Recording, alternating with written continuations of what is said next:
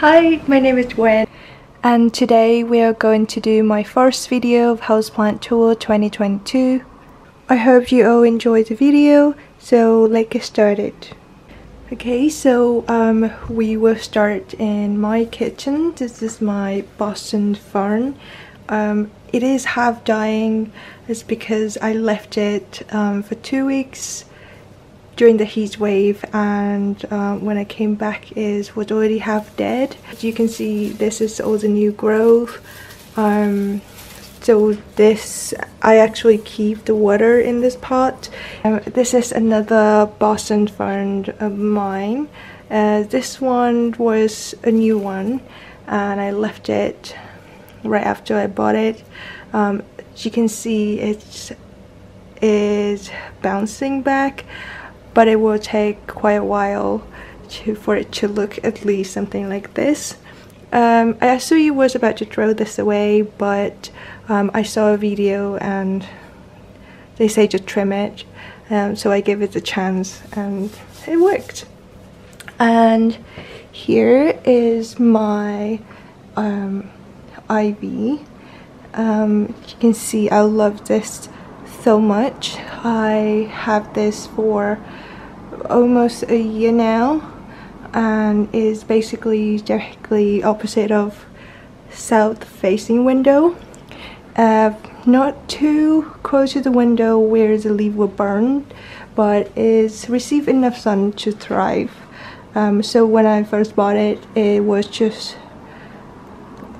here and it grew this much. I have my lipstick plant right here. It grew a lot as well. I first bought it a couple months ago, and it was just till here. It actually loved the spot and actually bloomed for me. There were a lot more flowers, but some of them dropped.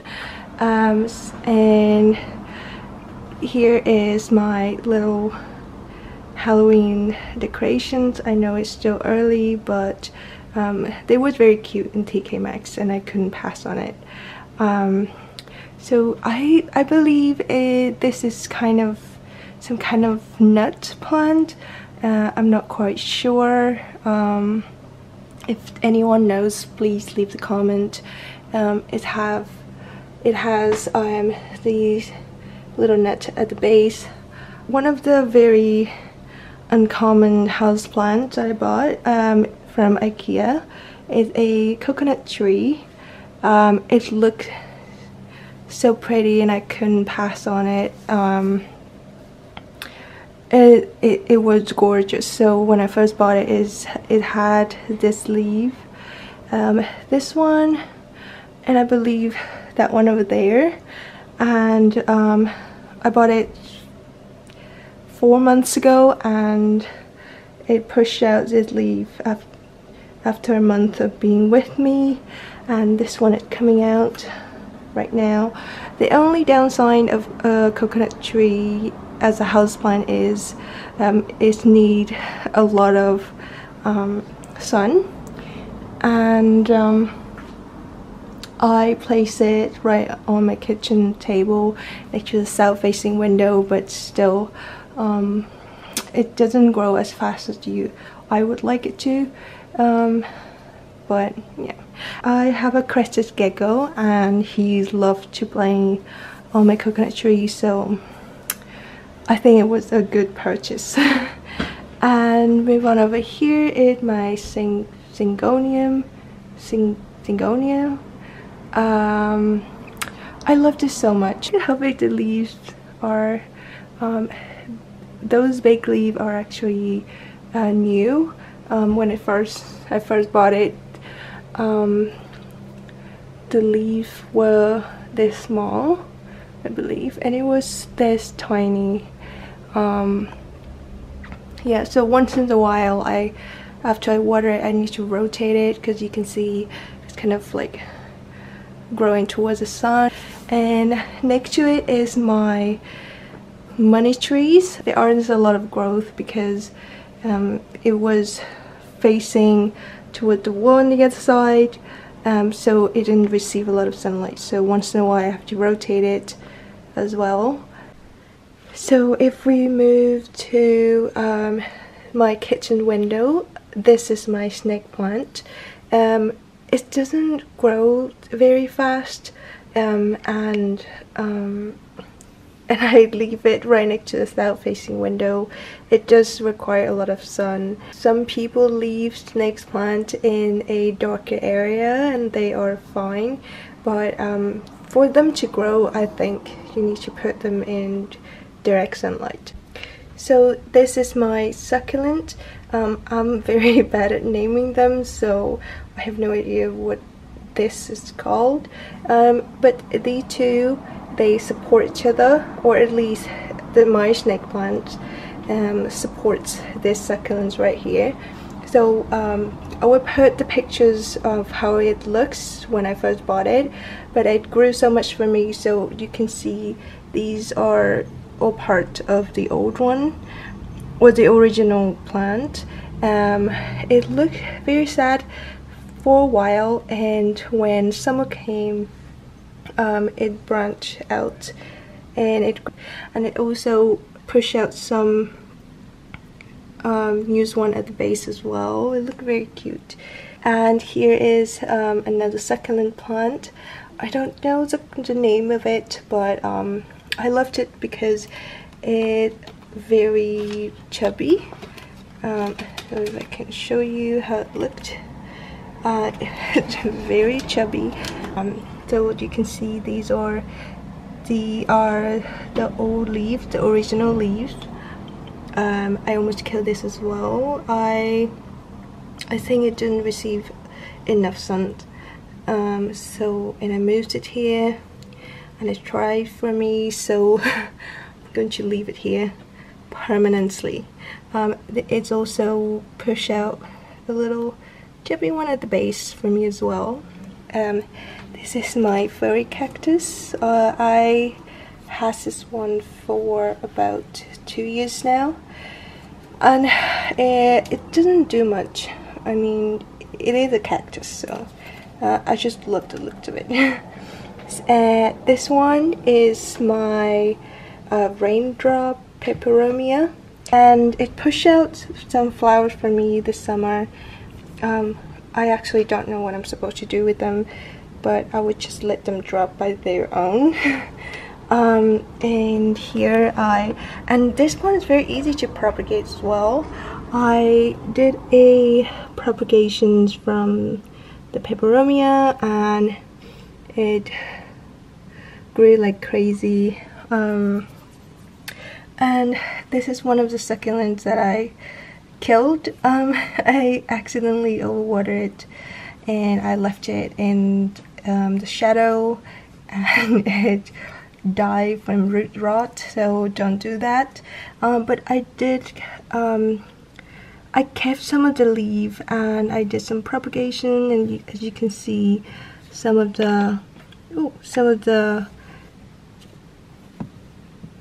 them actually push out new babies. So hopefully I will have some of these baby succulents. And next to it is my aloe vera. I have a love and hate relationship with aloe vera. They always die on me. I mean, my aloe vera actually look very nice now, but half of the time it look like it's half dying. So yeah. So next to the window is my ficus Audrey. I don't know if I say it correctly, but this is a new addition to my home, and I loved her so much. It pushed out new growth for me, and you can see a new bud coming. So this chair is broken, and we don't have any storage, so I just use it as a plant stand, because I cannot put it anywhere, and want more space for my plant at least. So as you can see, I have no space next to the window, so that's why I put her here. And also I don't want her to be so close to the other plants in case she has any bugs on her. So as you can see, this is my kitchen, that's my ivy, and this is my living room.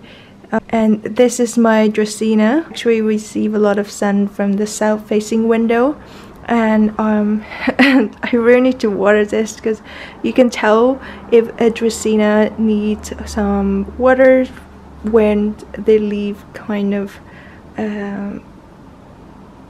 drop like this, and when they receive enough water the leaf will perk up. But now I think I need to water it. I actually got this a year ago. It was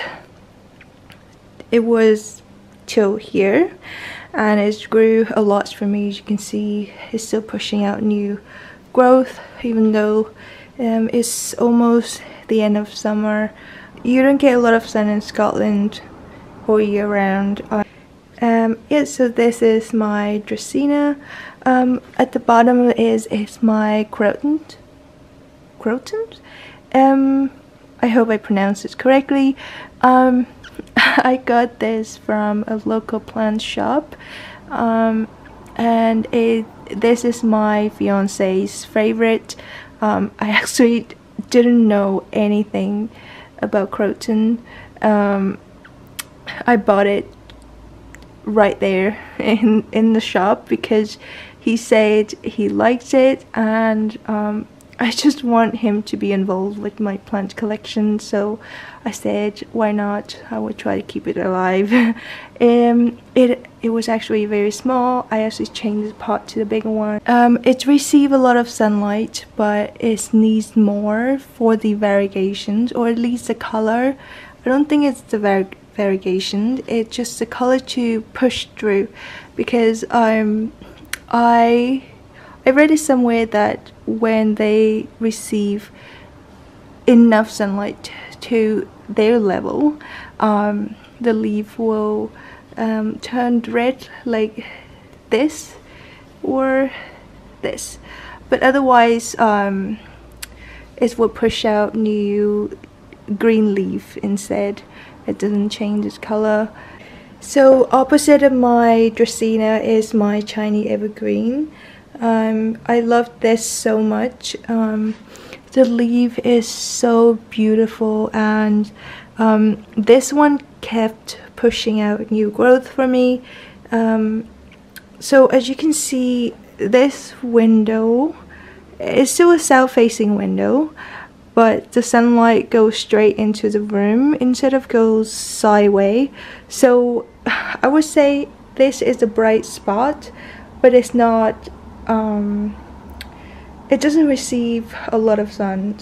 It's only receive like an hour or two per day, like this, as you can see, but it never received more than that. So originally this one was on top of the counter where the Chinese evergreen is. So this belonged to my fiance. He chose it.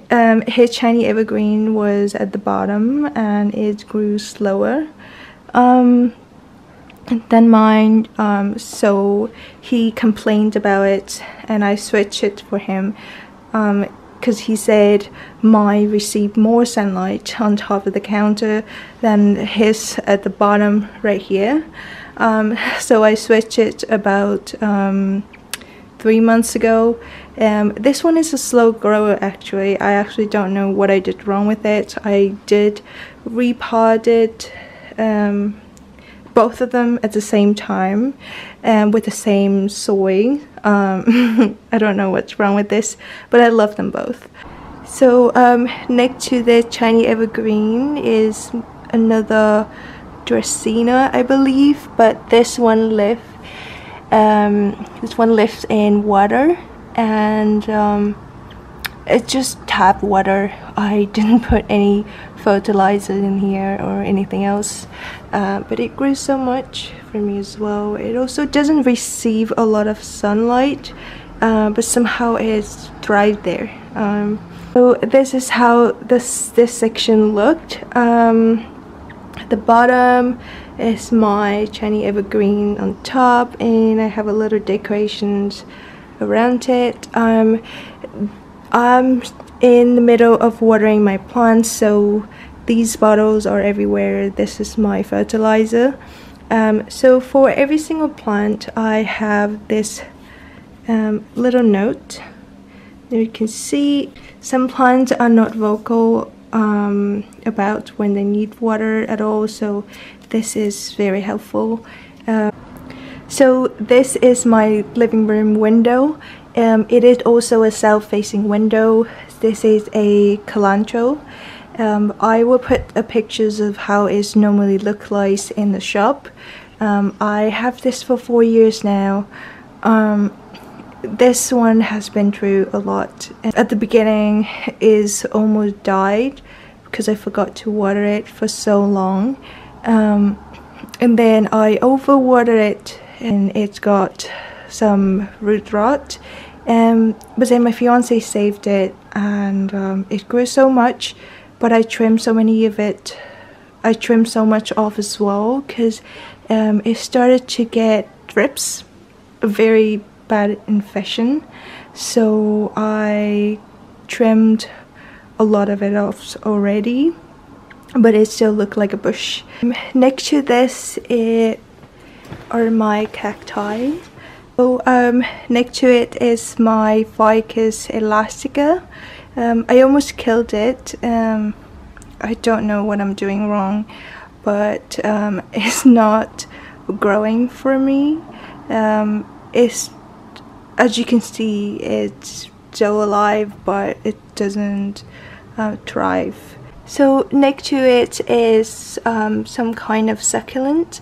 I'm very bad at their names, so I will try and find a name and put it on screen.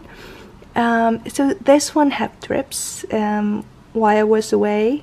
I came back and I was trying to get rid of the bugs, but as you can see, there's still some damage around the plant. So I sprinkled some of this powder. I forgot the name as well, so I'm gonna put it on the screen. So the powder is supposed to kill the bugs where they are crawling around. So hopefully this will live. It used to be a big bush, but as you can see, it is no longer a bush. It's barely hanging in there, so I hope I'll keep you updated. So next to the window is my fiddle leaf fake. Is actually one of my first big plant. I bought this from IKEA. It was a very good bargain. It was only £20 and it was this big.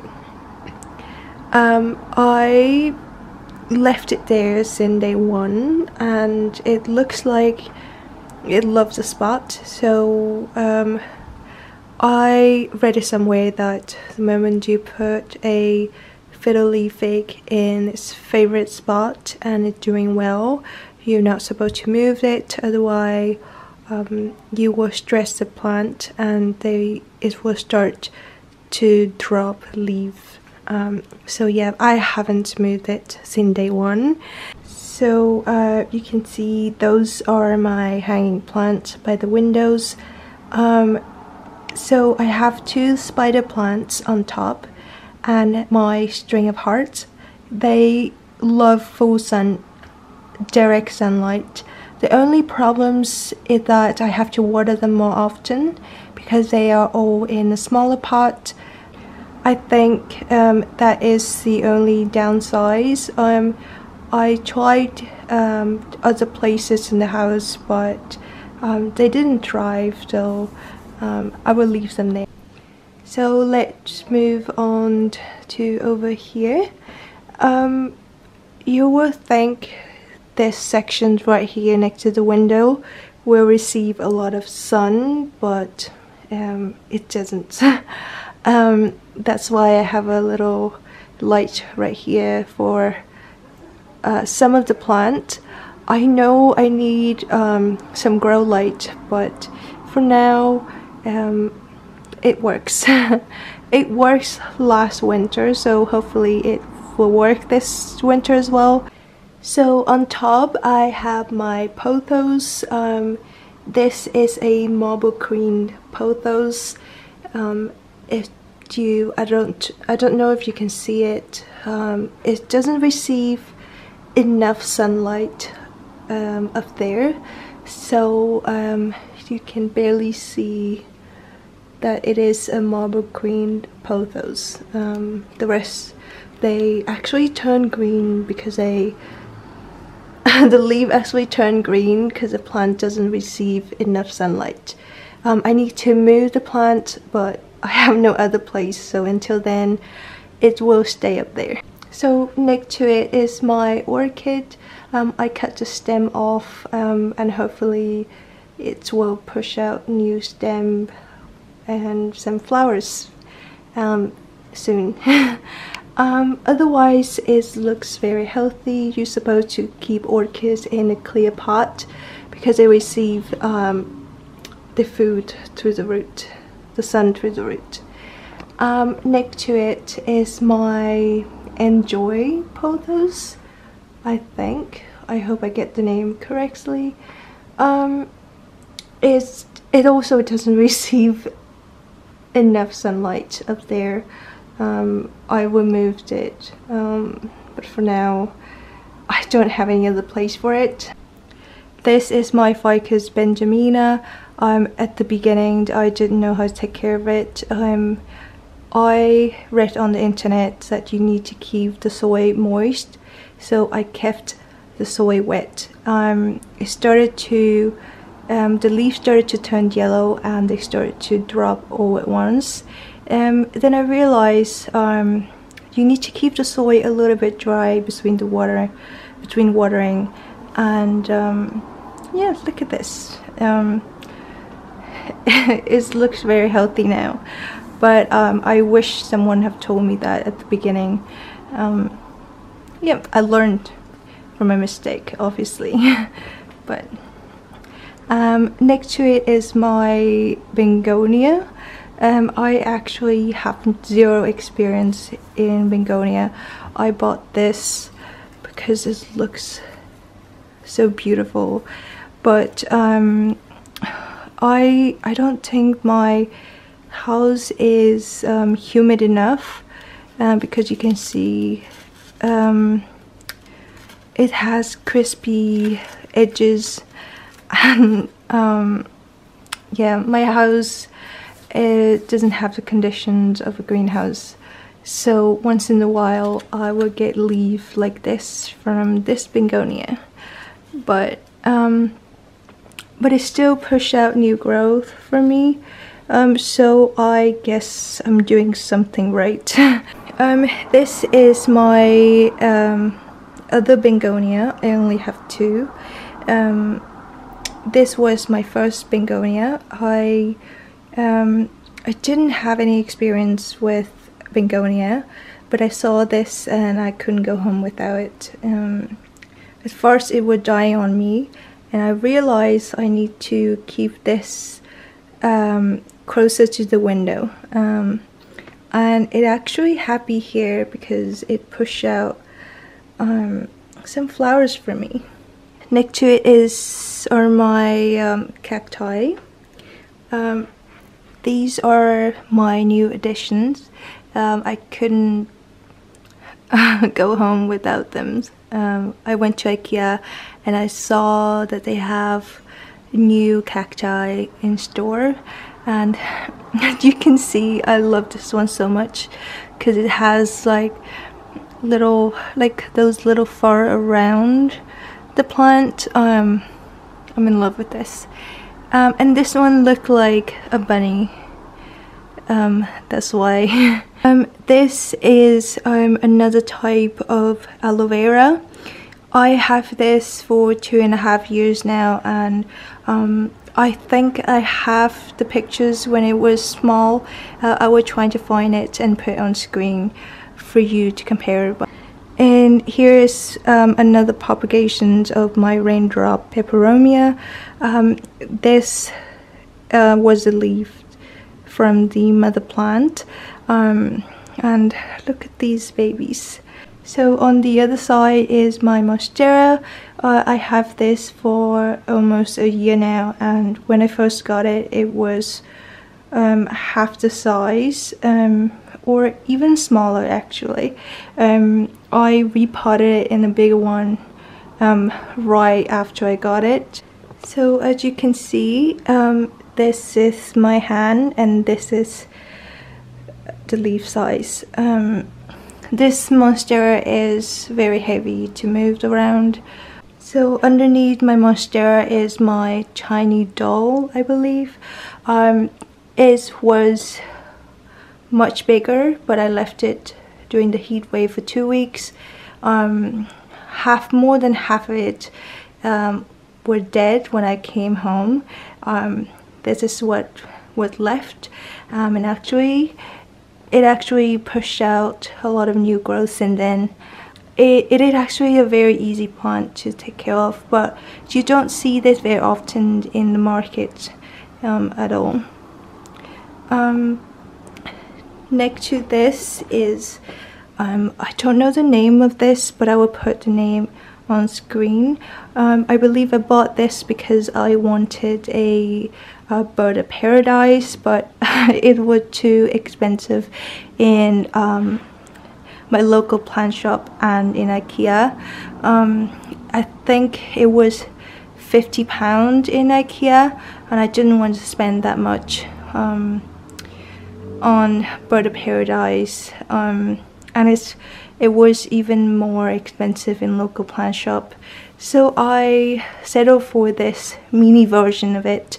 I loved it, but it actually doesn't do much. It pushed out so many new growth, but I'm still going to get a bird of paradise when I have enough money.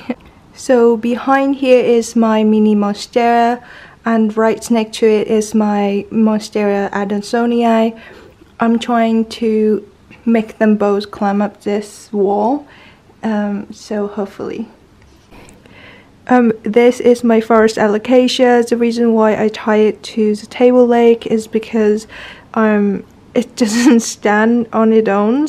It actually tilted toward this side, and I don't have any poles to support it, and it actually in a small pot for now. So when I repot this, I will tie it into a moss pole or just a plank, but for now this is the way it's gonna stay. So next to my alocasia is my prayer plant table. We have an extra table in the living room that we wasn't using, so I thought I can just use it as a plant stand. So my first prayer plant is a Tinanthe at the back. So I have my Tinanthe for almost 2 years now. It was actually bigger than this.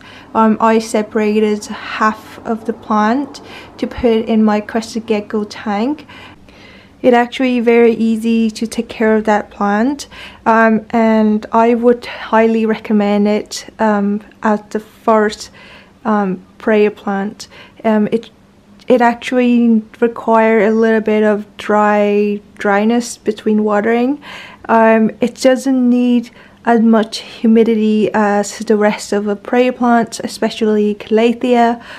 So this is my first Calathea jungle velvet.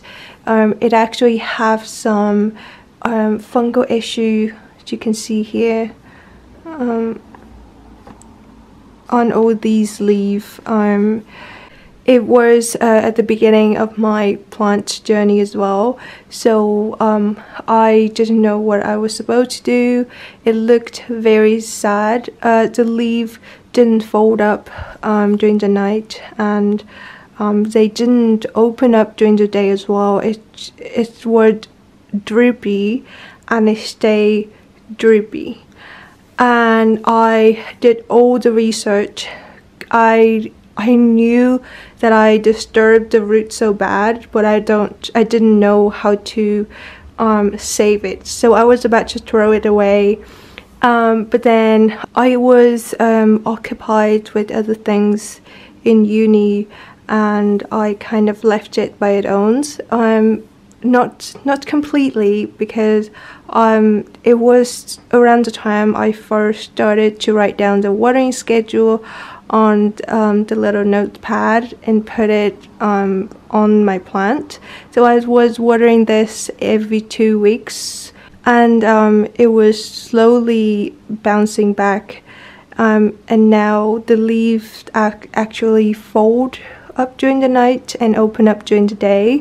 Obviously it still have some fungal issue, and I don't think I will be able to get rid of it completely, but it start to push out new growth, like new normal side leaf growth, and not like these. Yeah, so one of the tip I would say for Calathea is they actually need time to adapt to your new environment. I wouldn't recommend to repot it right away. Just leave it so it can adapt to the new environment. And also it's actually like a little bit of dryness between watering. I know people say Calathea or prayer plants in general, they prefer the soil to be moist, but I actually found it the opposite way. It actually need a little bit dryness between watering. Just poke your finger down the soil. If it's like 1 or 2 centimeter dry at the top of the soil, then you can water it again. But I would recommend to stick with a regular schedule. That was actually how I saved my Calathea, and I'm very happy about it. I have this one for almost a year now. So this is my Maranta. I have this for half a year now, and this is my second time propagating the plant. I actually broke this while watering, and I decided to chop it into 3 smaller pieces so I can make this pot right here look a little bit fuller. So next to this is my medallion. I'm not quite sure, but I will put the name on the screen. I bought this, I think, 3 months ago, and I didn't disturb the root. I didn't change the pot. I just left it so it can adapt to my new environment. Obviously not in the same area, because you need to quarantine your new plant in case it has any bugs.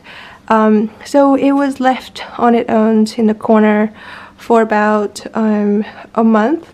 Just a regular checkup on the leaves, so to make sure that there aren't any bugs.